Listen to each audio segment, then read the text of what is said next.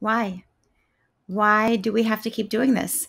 Why won't the Republicans just pass gun safety reform? If our legislators won't stand up, then the people will. I'm joining the People's Filibuster with people across the country, students, parents, teachers, veterans, farmers, nurses, doctors.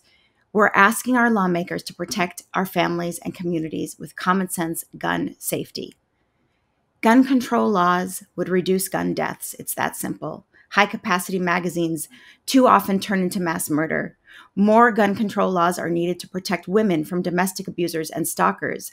Do you know a woman's risk of being murdered increases 500% if there is a gun present during a domestic dispute?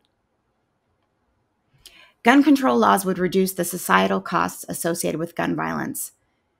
The more than 100,000 people shot in the United States each year generate emergency room and hospital charges of nearly $3 billion. Republicans are all about money. Maybe it's just not in their pockets. It's in the hospitals and the taxpayers' pockets, but it's still.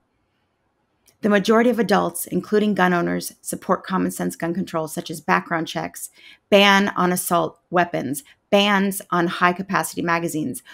More gun control leads to fewer suicides. Enacting gun control laws, such as a mandatory safety feature, would reduce the number of accidental gun deaths. The presence of a gun makes a conflict much more likely to become violent. Armed civilians are unlikely to stop crimes and are more likely to make dangerous situations, including mass shootings, more deadly. This isn't a joke.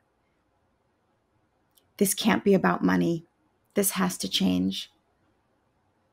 End gun violence. Support gun safety reform.